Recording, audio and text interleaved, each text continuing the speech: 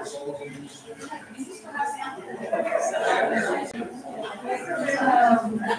got to fly.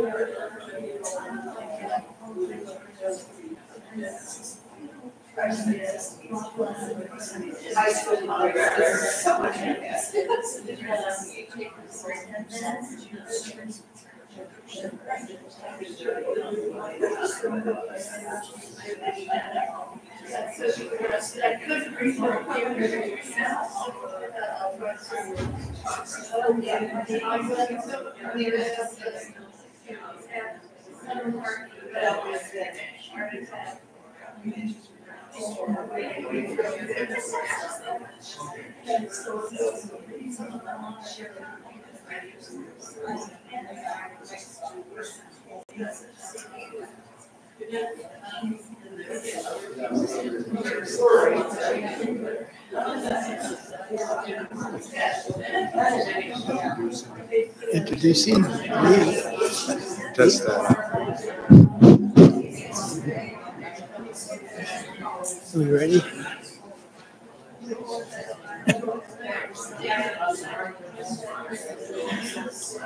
Welcome to this very special program. I'm sure we know Steve Messer much better than we've done a few years ago. So welcome back to this place. And we are looking forward to someone who's been around in this kind of important avenues for making peace. And so, Steve, just take it away. I've got this. Okay.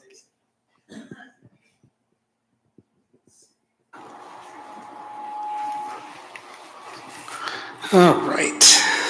How's that? That's good? Okay. Get rid of the little thing there. Okay, well, thank you for that introduction, Roger. And I am delighted to be here sharing with you this morning. Over the course of my career at Taylor University, I taught the civil rights movement a number of times, many times actually. And as I went on doing that, the importance of the music just kept coming clearer and clearer to me. And then I had a chance to talk to some members of SNCC from the 1960s, the Student Nonviolent Coordinating Committee, and particularly Julian Bond, who died in 2015, unfortunately, but was a mainstay of civil rights activity here in the United States. And Julian Bond, he would kind of light up whenever you talked about music and the music of the movement. And he would remind us all when we were talking to him that he couldn't sing a lick. As a matter of fact, he wrote a sort of a parody on SNCC when he was involved with SNCC in the 1960s. Again, the Student Nonviolent Coordinating Committee, mostly college students who were very active in the movement. And one of the things he said is, if you see me singing at a mass meeting, don't follow me because I can't sing. And but he would just light up in terms of the significance of the movement. And then also had the chance once to talk to Rutha Harris, and we'll talk a little bit about her as we go on. But she was one of the mainstays from Albany, Georgia, which was the site of a major civil rights campaign in 61 and 62, going into 63. And she, again, when she talked about the importance of music to the movement, she would just light up. Not that it was always celebratory, because oftentimes it wasn't. Oftentimes they were dealing with the obstacles and opposition and threats to the movement. But again, Mrs. Harris was just a delight to talk to. So again, it's just my privilege, I think, to sort of share some of the things that people have shared with me as we went along. Now, the title, Beyond We Shall Overcome. I chose that because almost everybody knows about We Shall Overcome. It's the anthem of the civil rights movement in many ways. Started as a sacred song, became a labor song in the 1940s, and then through the efforts of Pete Seeger and Guy Carawan at the Highlander Folk School, it kind of made its way into the civil rights movement itself. And again, nobody can underestimate or overestimate, really, the importance of We Shall Overcome. People sang it when they were rejoicing in the aftermath of the March on Washington in 1963. 2 weeks roughly later, they sang it as they carried the bodies of the young girls who were killed in Birmingham out of the church for their funerals. And they would often sing it, almost always, you would sing it holding hands. And so We Shall Overcome is obviously critical to understanding the music of the movement. But there are many, many other songs. And oftentimes people are not aware of these other songs. And these songs kind of give additional insight into the movement and into the obstacles that the participants and their supporters were dealing with. So Beyond We Shall Overcome. And in some ways, it's kind of like when historians study the civil rights movement as a whole, for years they focused on Dr. King. And that's kind of where things started when you study the civil rights movement. But then in the 80s and 90s, they kind of moved beyond Dr. King, not minimizing him, still critical to understanding it, but looking at local people, looking at people like Fannie Lou Hamer, looking at people like Wilma Gilmore in Montgomery, looking at all these folks who were on the local level and didn't get the publicity that Dr. King did, and yet were the backbone of the movement. And so in some ways, what we're doing here is kind of reflecting that emphasis on trying to get down to a more local level for understanding the civil rights movement. All righty.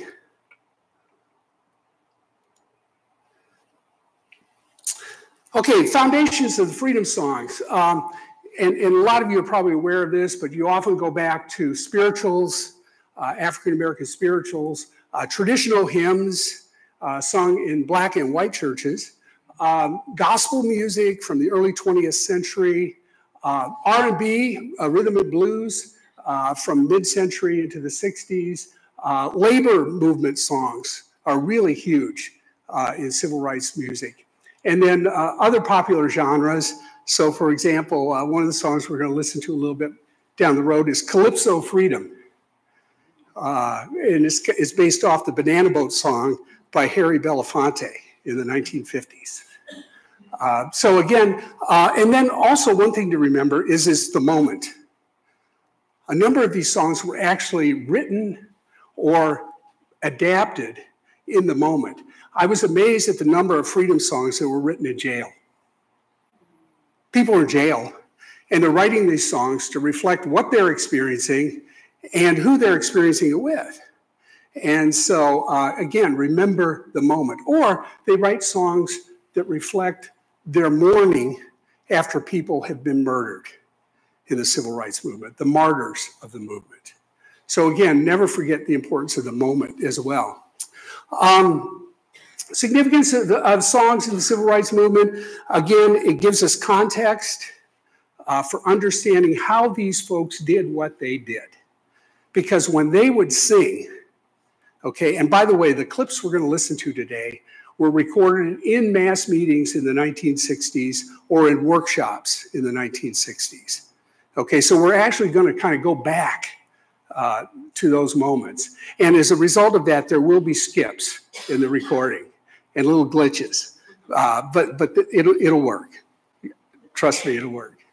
Gary and I have worked on this a couple times, and it'll work. So the context is, again, understanding that they sang because it was often part of their culture already in the black churches that many of them went to.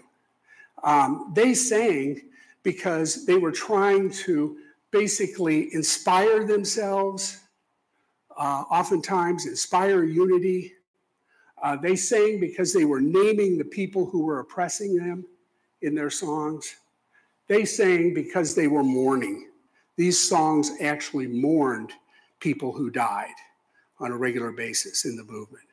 And then also these songs functioned as a way of connecting. They connected the movement with broader social trends and broader international trends as well, particularly the independence movement in Africa that was going on into the late 50s and into the 60s. And so we're going to listen to songs that reflect this effort to inspire, this effort to name, this effort to mourn, this effort to connect. But be aware, as we listen to these songs, you're going to hear overlap. There are songs that I have categorized as inspirational that also reflect, for example, perhaps mourning. So there's a crossover here. There's an overlap in terms of the themes. All right, let's move on here. Okay, first song we're going to listen to in the inspiring category is We're Marching On to Freedom Land.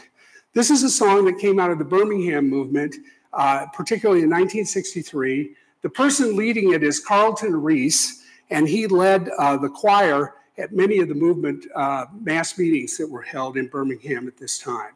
And the thing to remember about this song is We're Marching On to Freedom Land. They would often sing this in the 16th Street Baptist Church or one of the other movement churches in Birmingham, and then walk down the steps and march.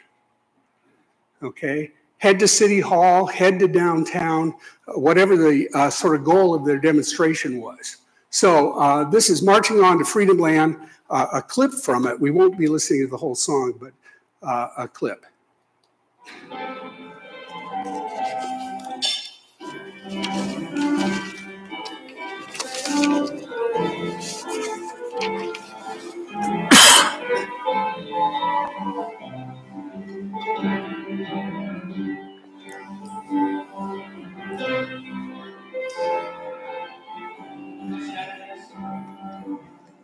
We're marching on to freedom land. We're marching on to freedom land. 'Cause our strength from day to day as we walk the narrow way. We're going forward. We're going forward. One day we're going to be free. Oh, we're marching on. Come on, to freedom land. Come on, we're marching on to freedom land. From day to day, as we walk the narrow way, as we walk the narrow way, we're going forward. We're going forward. One day we're going to be free. One day we're going to be more. Okay, and again, there's a sense with all of these songs too, and you hear it here, they're singing also to create a space, to have a voice. And really it's a way of establishing agency.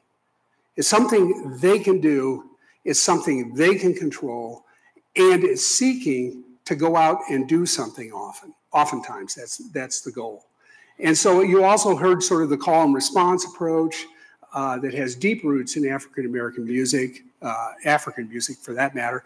And so again, a wonderful song with Carlton Reese and really the children of Birmingham kind of singing in the background.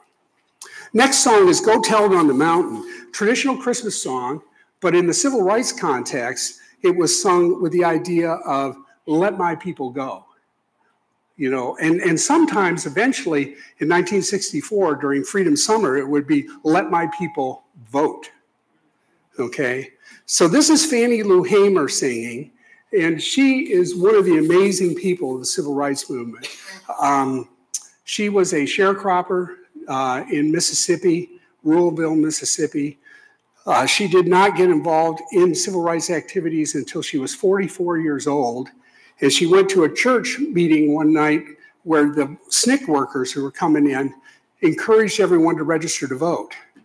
44 years old in rural Mississippi, as a black woman, this is the first time it occurred to her that she could vote in the United States. And so she becomes a mainstay, not just of the Mississippi movement, but of the civil rights movement as a whole. It dedicates the rest of her life, really, to social justice causes. And she didn't live all that long. She lived another 15 years till 1977. But this is actually a 1962 recording in Greenville, Mississippi of Mrs. Hamer singing this song. Oh, tell it on the mountain, over the hill and everywhere. Oh, tell it on the mountain, you let my people go. On the mountain, let my people go. And nobody can go that way. Let my people go. Oh, tell it on the mountain, over everywhere. Oh, tell it on the mountain, you let my people go. Okay, and there's a verse further on down, and I'm not even sure it's on this recording, but where she's singing, looks like the children that Bob Moses led. Okay, and of course Bob Moses was one of the leaders of SNCC in Mississippi and other places as well. And so she takes, in that sense, she takes the words, look like the children that Moses led, and changes it to Bob Moses led. And again, go tell it on the mountain. And Mrs. Hamer and her voice are just, I mean, an incredible gift to the movement.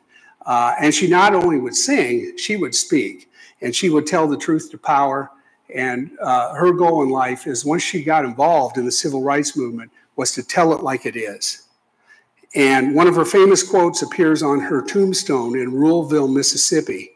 And it says, "I'm sick and tired of being sick and tired." So Mrs. Hamer, and one of her signature songs, she sang at meetings all over the place. The last one under this category, sort of inspiring people to carry on the movement, is "We Shall Not Be Moved." And this is actually an older sacred song, but it was transformed into a Union song in the 1940s. Striking coal workers in Kentucky used this song. And then it was also, the words were changed. In jail, people were in jail because of the Freedom Rides in 1961 down in Mississippi. And so they changed the words, and then it made its way from Jackson, Mississippi over to Albany, Georgia. And that's where it really took hold, in Albany, Georgia. And Albany, Georgia is one of the centers of movement music. I mean, this was a singing town, at least the black population were singers in Albany. And what you're going to hear here are the SNCC Freedom Singers, and Rutha Harris is kind of leading things, and Bernice Johnson Regan, who has become critical in recent days, I mean, in recent decades really, for preserving the movement music, and also for originating the group Sweet Honey in the Rock. So this is "We Shall Not Be Moved."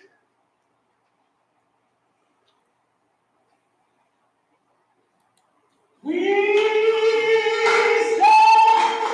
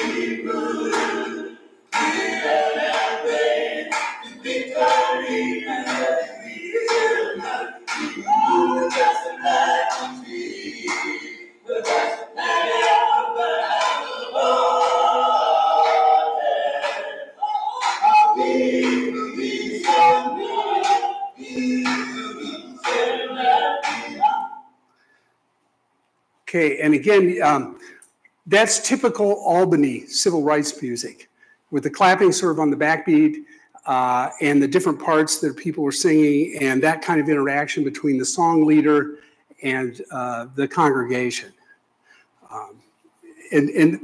Albany civil rights music has a particular sound. I mean, you can pick it out.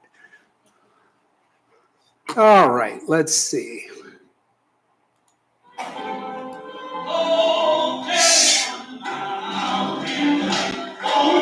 Okay, sorry about that. Okay, the next category is naming. Naming people who are opposed to the movement. And this happens a lot in the songs of the civil rights movement. The first one we're going to listen to, again, comes from Albany, Georgia. And this one was written by Bertha Gober, again, in jail in Albany. The chief of police, Lori Pritchard, and the mayor, Asa Kelly, were taking a hard line on demonstrations. Now, they were trying not to be brutal, like other folks, you know, particularly in Birmingham and places in Mississippi, but still, it was dehumanizing. They were putting people in small cells, I mean, overloading these cells and treating them poorly in terms of food and sanitation. And so that leads to this song, "Oh Pritchard, Oh Kelly," which is a rewrite of "Rockin' Jerusalem," "Oh Mary, Oh Martha."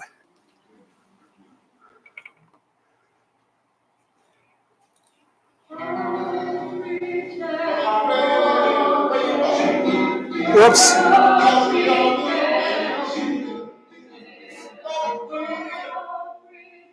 I'm sorry about that.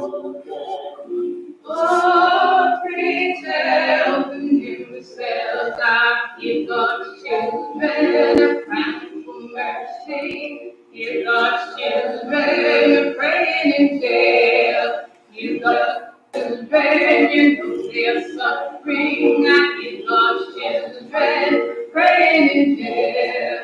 Oh, pretend, oh, can you, oh, pretend yourself, oh, pretend, oh, can you, oh, pretend yourself that you got children crying for mercy.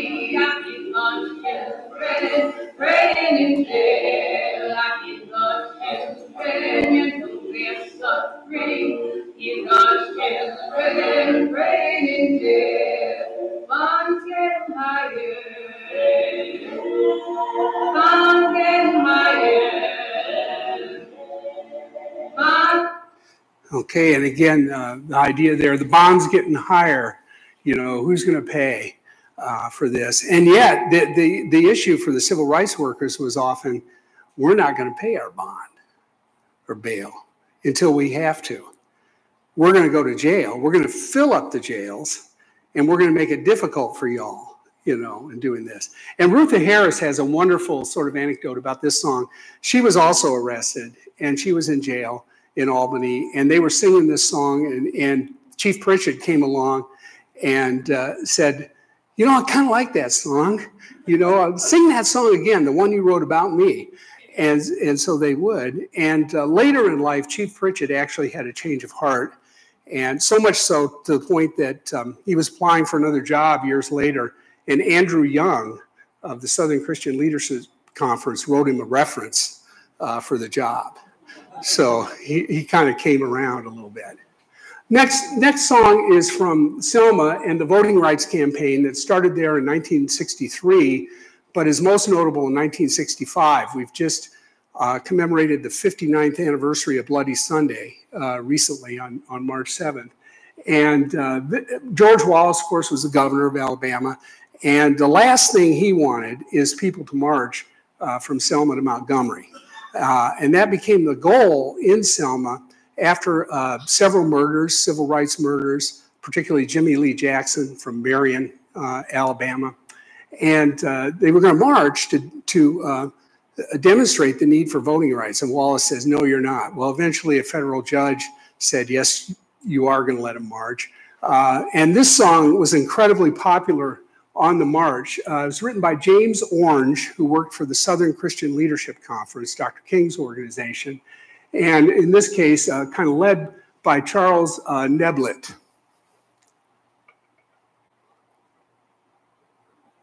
And here's a connection to sort of popular music of this era, too.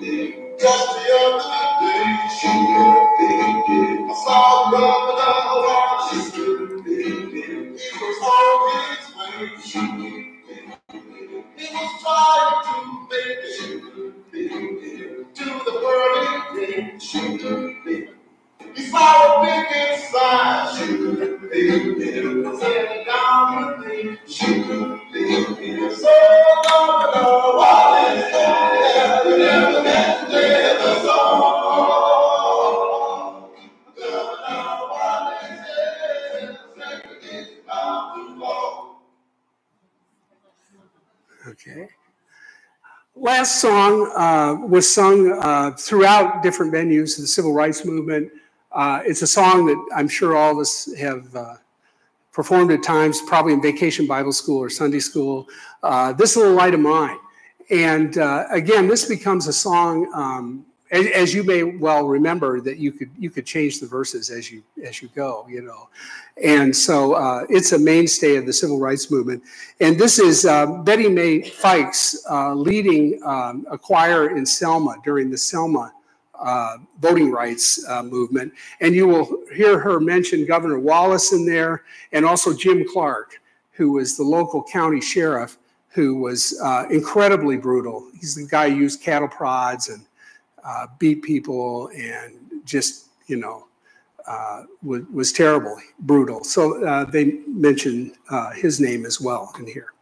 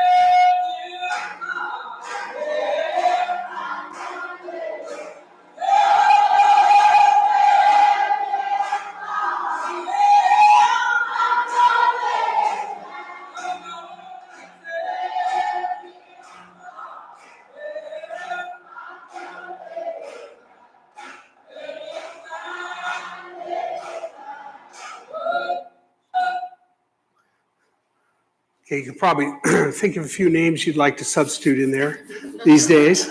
I know I can. And this is interesting. This was actually Fannie Lou Hamer's favorite song to sing, going back to Fannie Lou Hamer, because as a Christian, she was particularly struck by Matthew chapter 5 and the encouragement not to hide your light under a bushel, but to let it shine. And so she said she was going to spend the rest of her life letting her light shine. And Betty Mae Ficus had the same sort of attitude. All right, let's see if we can. No, there we go. Okay, mourning. There are so many songs that deal with loss during the civil rights movement. And again, remember, this was a real potential occurrence for folks. In 1961, when the Freedom Rides started, the group that originally left Washington, D.C., which was a core Congress of Racial Equality group, wrote out their wills before they left. And they were aware of death and the potential of death. And when the Northern College students, about 800 or so of them, went to Mississippi in the summer of '64 for Freedom Summer, one of the things they were told as they were doing their training in Oxford, Ohio, was that death was a possibility. So they knew they faced this, and yet it happened. And when it happened, one of the ways they processed it was to sing and to memorialize people who had given their lives. So the first one is the Ballad of Medgar Evers. This was written by Matthew Jones shortly after Medgar Evers was assassinated in June of 1963. He was the NAACP State Field Secretary in Mississippi. He had been a World War II veteran. He'd come back to Mississippi with his brother Charles Evers, determined to vote, had been denied the right to vote in the 1946 election, and committed the rest of his life to working for justice in Mississippi. He had just spoken at a rally in Mississippi. He had pulled into the driveway of his home in North Jackson.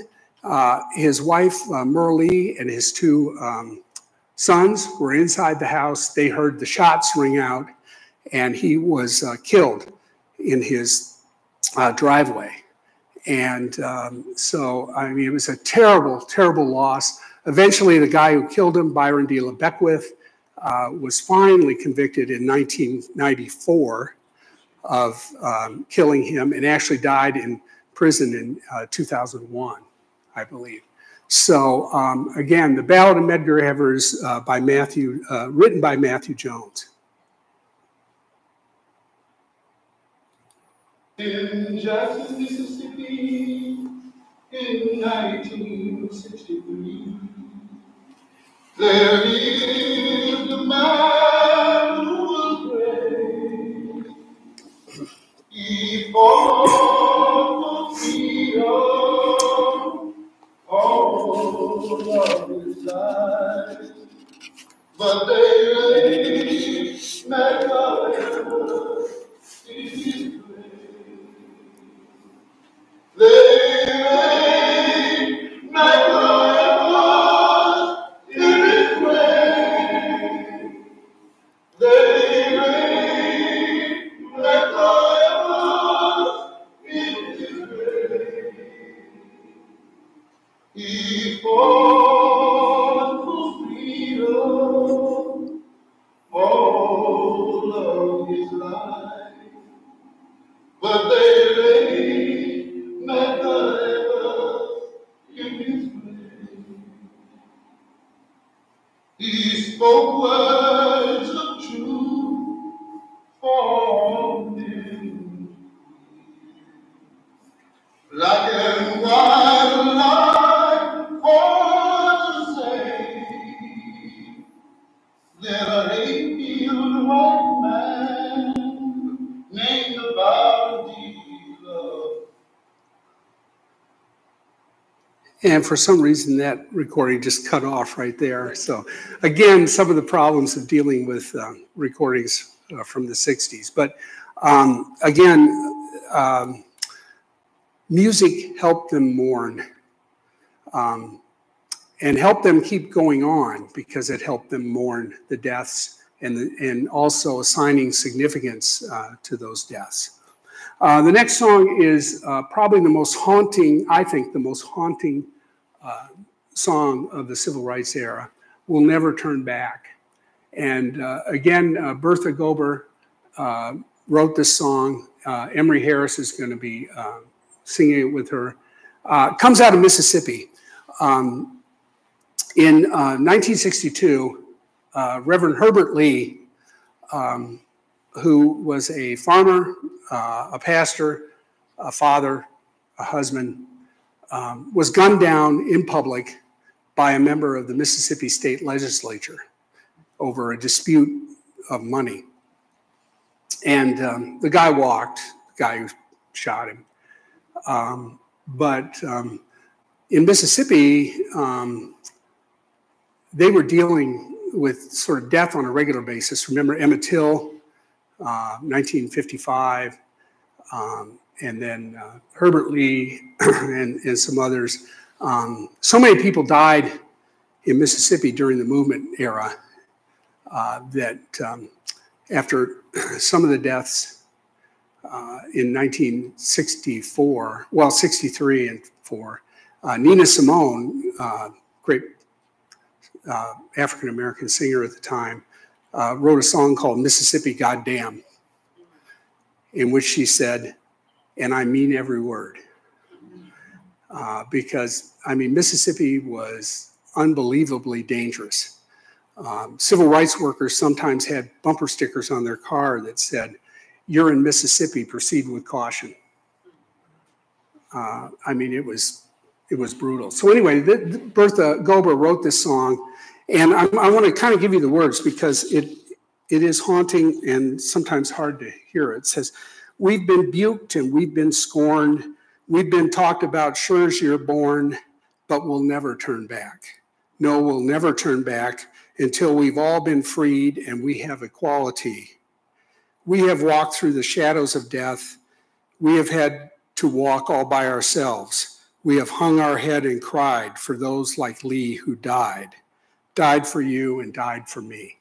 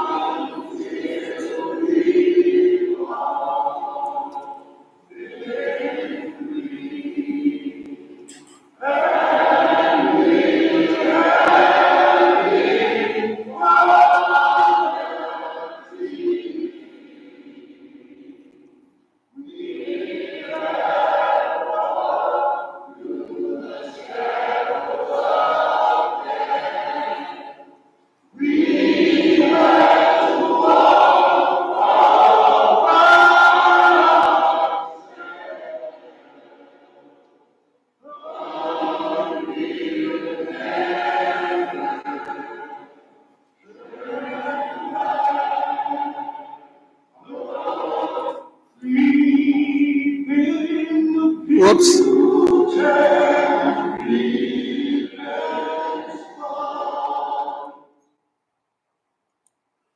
Okay, the last category I want to talk about is very, very general. Just sort of connections with broader issues, broader life. The first song, just a short clip of Calypso Freedom. Again, building on Harry Belafonte's song. Of course, Harry Belafonte was an incredible supporter of the movement. He would hold concerts. He would donate money. he actually paid in 1964 for a group of SNCC folks to go tour Africa and particularly talk with the leaders of newly independent African countries. So, I mean, he was a big supporter. So this is kind of the taking off on that very popular song from the 50s and 60s. Freedom, give us freedom.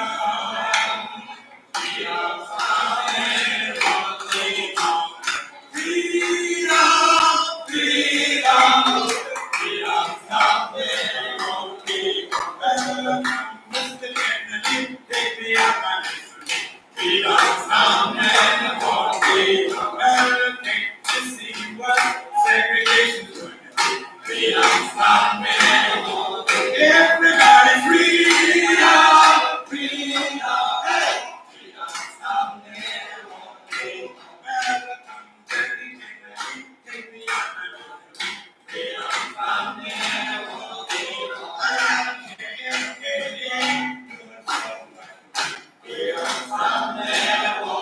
everybody, freedom, freedom, hey!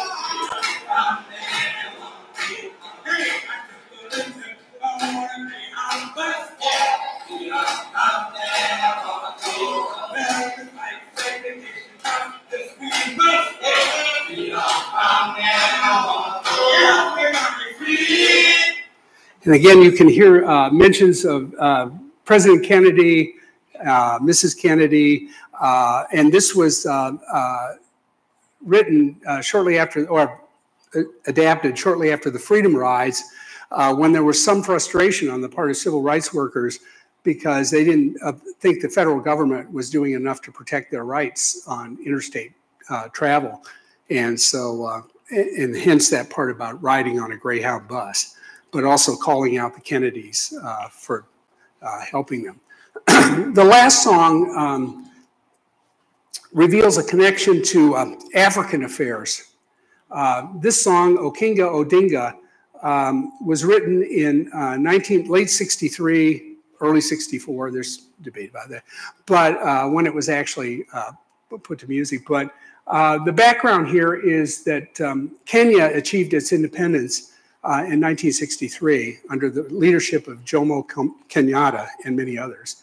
And they actually sent, Kenya, along with the State Department, sent an official, Okinga Odinga, to tour the United States. So the State Department arranged for him to visit Atlanta. And there was 2 integrated hotels in Atlanta at this time. The Peachtree Manor was one of them, and that's where he stayed. And the State Department did not notify the local SNCC volunteers, but they found out. And so they went down to talk to Okinga Odinga, and they spent some time with him singing African freedom songs and freedom songs from the movement, excuse me, and chatting with him, and had a really great experience. And then they went next door to a restaurant called the Tottle House, which was not integrated. And so they were arrested, the SNCC workers, and put in jail. And it's in jail where Matthew Jones started writing this song, Okinga Odinga. Now, when you listen to this, it's really fascinating because they reference the Mau Mau, which was part of the resistance to British control in Kenya, a group that engaged in efforts to overthrow the British. And of course, they mentioned Jomo Kenyatta too, who becomes the first president of the independent Kenya. And then they also have this sort of Freedom Now chant, and underneath it, you hear the Swahili word for freedom, uhuru. So it's a very interesting song, but again reflects this fascination that the SNCC folks had with African independence at this time.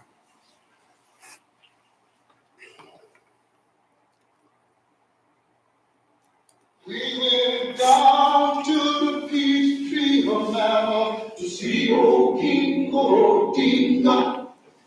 The holy fair was the manor to see Okinga Odinga.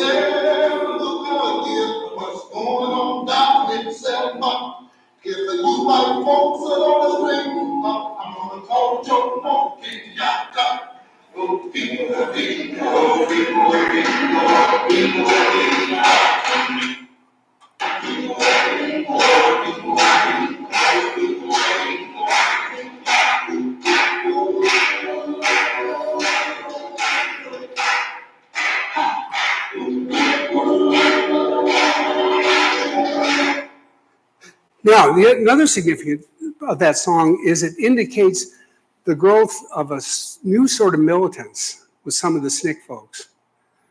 I mean, the idea of calling Jomo Kenyatta is essentially saying, look, you know, if we can't solve this one way, we might think about another way.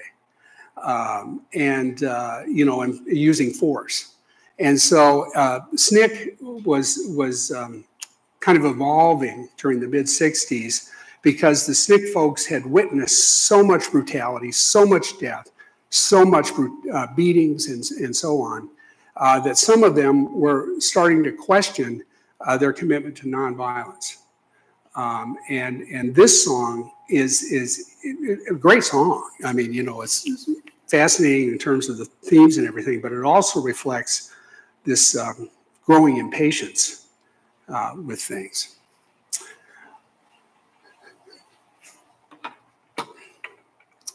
All righty.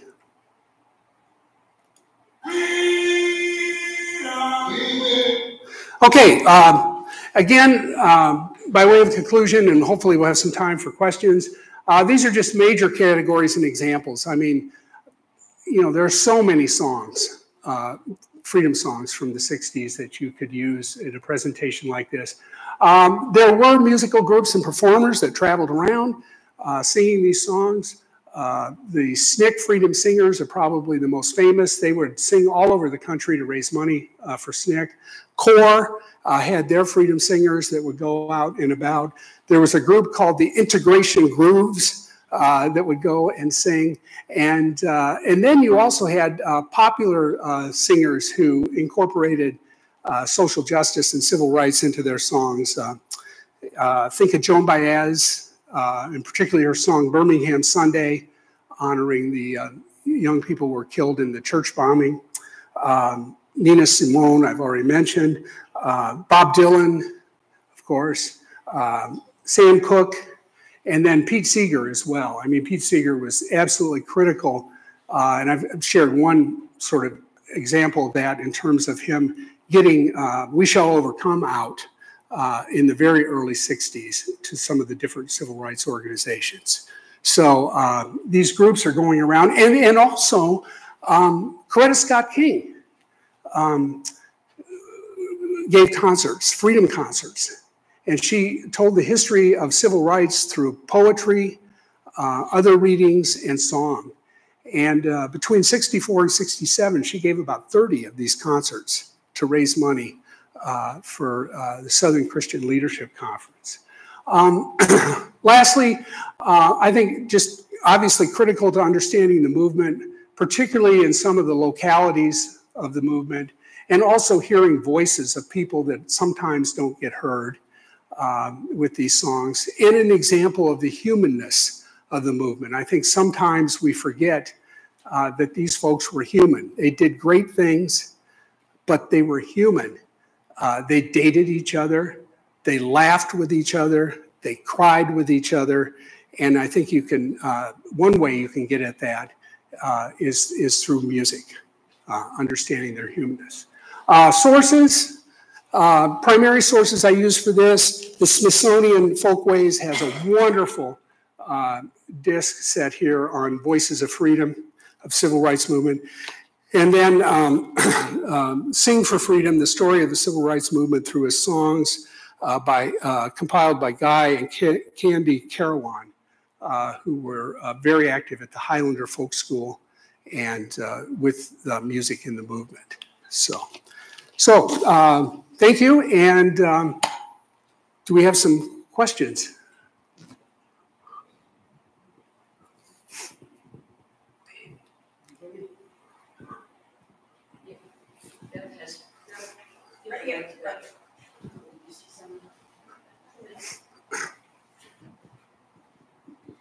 Steve, could you just tell us a little bit about your classes and how popular this particular course was and how often you taught it? Let's see, I taught at Taylor for 28 years. I probably taught the Civil Rights Movement 20 times. I taught it traditional sort of classroom experience. I taught it through film, both documentary and feature films. And then I took about 13 tours, civil rights tours of the South. And what was the response of the students over, general theme of the response of students to that? It was very, very positive. And of course, it was often an elective. So if you weren't a history major, it was just going to be general hours for graduation. So you have kind of a self-selecting group of people who want to be there usually. And so it was very positive. I also did tours with faculty. And again, that was very positive as well. And the Taylor administration at the time was incredibly supportive of this. And I just came up with the idea after listening to other people, and they said, sure, do it. And so it's like, okay, we'll do it. But yeah, those three ways of teaching, and it was interesting because you would, the dynamics obviously would be different depending on the delivery of the course. But yeah, it was well received.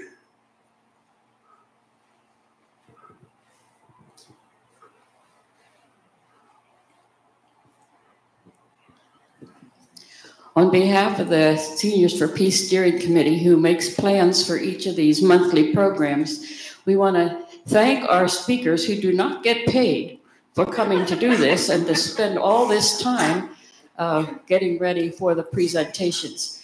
However, next month, our speaker is coming from out of state, and we will have some travel and lodging and meal expenses.